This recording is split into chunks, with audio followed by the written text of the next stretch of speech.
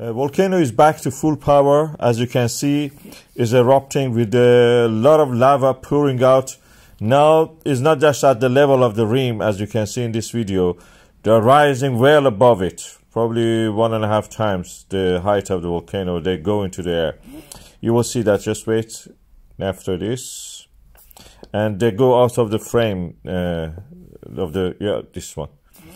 And so practically all of the volcano is leaking, as we know, as I will show you now. And this leakage is huge. Look at the leakage, and I will give you something for scale. In the foreground, closer to us, there are 2 platforms for cameras and weather and gases measurements. And I will now mark them. You can see them.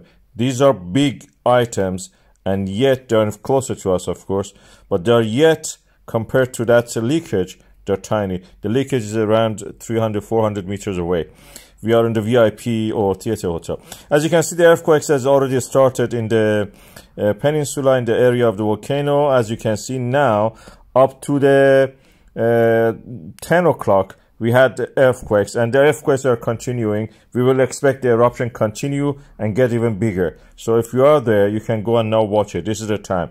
It's sunny also.